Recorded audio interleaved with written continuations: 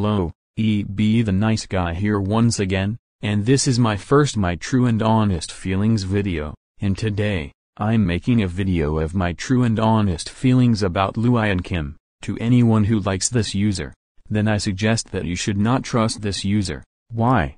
Then watch the whole video and I will explain why you shouldn't trust this user. Reason 1. She keeps stealing people's videos without their permission. Seriously?